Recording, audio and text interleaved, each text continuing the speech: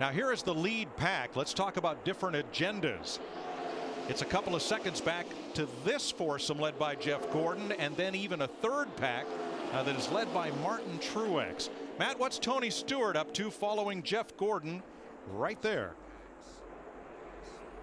Learning a lot of lessons, Mike, as the two Stewart-Haas cars and two Hendrick cars run in line. For Stewart, he was simply saying that he learned one big lesson, that the recovery not quite as easy getting back to the front in the pack where he is now to that lead pack. But he's also sent along some messages to Jeff Gordon. Hey, Bob, before we get up here and get busy again, just tell Jeff if he can just stick his hand out, kind of tell me when he needs me to back down a little bit. When he needs me to go, it'll help me. Based on what I know about Jeff Gordon, you don't have to tell him that. He will let you know if you're getting a little too aggressive. And I tell you what else will be easier with this pack right here. We're going to have green flag pit stops here in about 10 to 11 laps. Those guys, I'm sure, will come to pit road together as a group.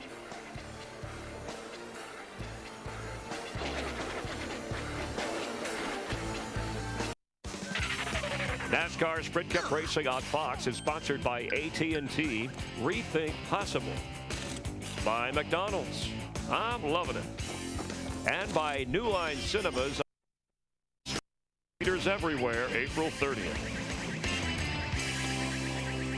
57 laps complete. Jeff Burton has led 9 of them, most of anybody.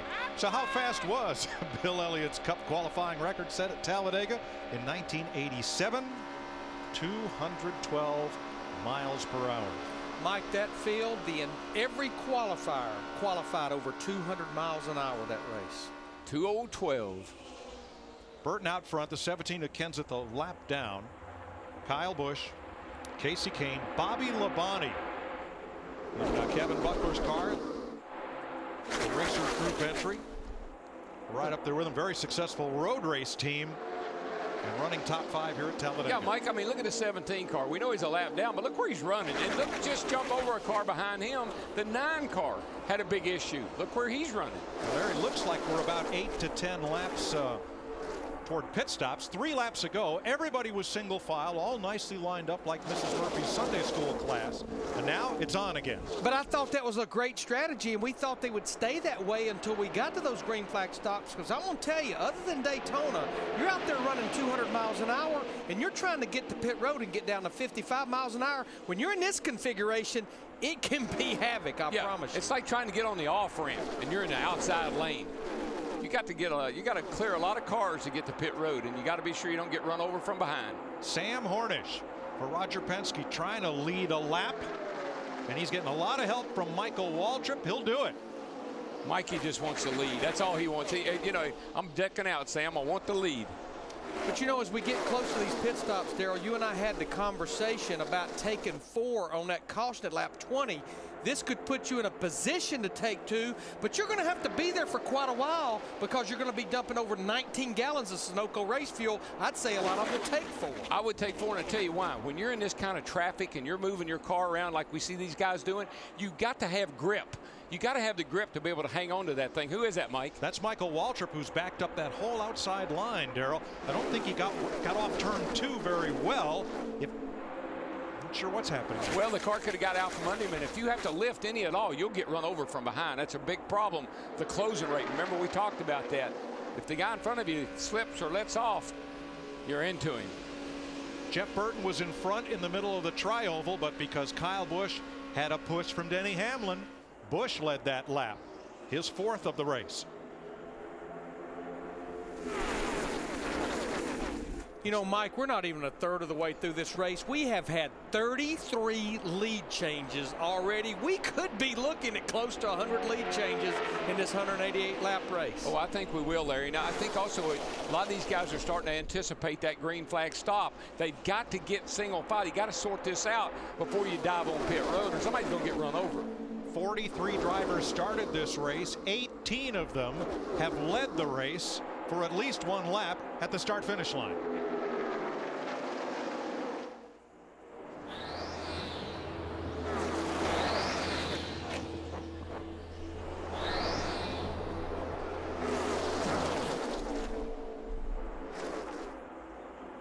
Boy, those two cars up there on the high side. Brian Vickers in that 83 getting a push from Michael Waltrip in the 55. They got quite a run through two down the back straightaway. Now, this is when the car handles the worst, Mike. You're out of fuel, low, not a lot of weight in the rear of the car. Tires are worn a little bit. Car starts moving a little bit more than it did earlier in the run. I think Michael Waltrip at that 55 is going to have a lot of friends today. He's not here racing for points. He's only going to run 3 to 5 races this season. He wants to do one thing, and that's win. So if you want to win, there's a fella to hook up with. Man knows how to draft at these super speedways. 55th anniversary for Aaron. That's why Michael has the 55th anniversary logo on his hood. Great promotion for those guys. So Brian Vickers leads his 4th lap of the day with an assist from Waltrip.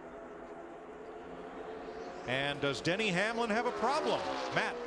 Mike, there is concern from the cockpit. Denny Hamlin has reported to his team that he might have a possible electrical issue. The volt's down to 10 on the gauge. He is shutting off different parts of the electrical system as far as fans and blowers. And his last comment was, we've got to try to figure out what this issue is. Well, it's a big issue because it happens often. Remember, he had to change a battery a couple weeks ago.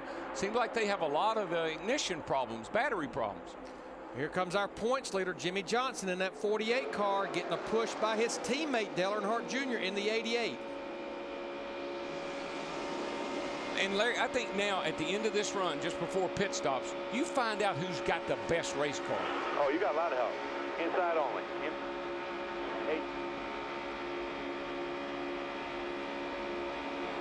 Freight train along the outside. Johnson with Busch pushing. And a whole lot of help. David Rudiman in 3rd. And here's Hamlin with Junior trying to come right up to them, right up to the lead. They'll be right there when they get it. I tell you what Dale Jr. is doing. I've watched him the last 10, 15 laps. He is working on the finish of this race. He fell way back to 20th, charged back to the front. And right here, right now, he's saying, okay, where do I need to be to dive down here and win this thing? That's what he's working on. Seeing those green flag pit stops start, you see about 8 or 9 cars on pit road. This will be a routine stop for these guys. Steve? Brian Vickers on pit road. The last stop, Mike, he took 4 tires. This time he's going to take just 2. They're also going to make sure that grill is clean on the 83, Matt. And the 55 of Michael Waltrip is in as well. The 2 of Kurt Busch, 4 tires this time. Remember, they went the 2-tire route the last time. Chassis adjustment completed. Says the track getting much more slick during this stage versus the first segment. All right, Travis Kvapil was in. Sam Hornish made a stop. Joey Logano, Scott Speed, and Bobby Labonte. Now, the second time around, a lot more takers. Robbie Gordon comes in as Kvapil goes out, and here's a big pack at the head end of pit road led by a crash. Keselowski got hit by Marcus Ambrose coming into his pit. Dick. Dale Earnhardt Jr. pitting. He has said nothing about the behavior of the car, but he has run in the top 5 all day long. It was a 2-tire stop last time. This time it'll be 4. I mean, you want to pit with partners because that's the way the draft works, but you prefer not to be on pit road with about 18 other race cars like we're seeing doing this lap here. Kyle Busch comes out. That's David Rudiman just ahead of him in the 00. Jimmy Johnson scoots out from pit stall number 1. Jeff Gordon, Matt Kenseth, Tony Stewart, Dale Earnhardt Jr., Sadler, Newman, Smith, Truex. No apparent damage to that 47 of Ambrose. Allmendinger's out and about a dozen more, all making pit stops under green.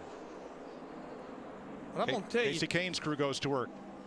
And here's Steve. Jeff Burton to the attention of the Todd Barrier team. Right side tires for Jeff Burton. Many teams taking 2 tires on this round of stops, but Burton will take 4. No other adjustments to his Chevy. Thanks, Steve. There was damage to the right front of Brad Keselowski's car as he came out from pit road. Matt? And the 11th, Denny Hamlin is in. A 4-tire change for him as well as air pressure change. And Mike, you should see the cosmetic damage to that right front fender on the 12. Casey Kane, Paul Menard all made stops, and it'll take a while to get this field back together. Hamlin led the last lap from Burton, Menard, and Kane as they came across the line, and then Jimmy Johnson rocketed past. They're as scattered out now as a covey of quails, but don't trust me. They'll all come back together here pretty quick. 66 complete, 122 to go at Talladega. This is NASCAR on Fox.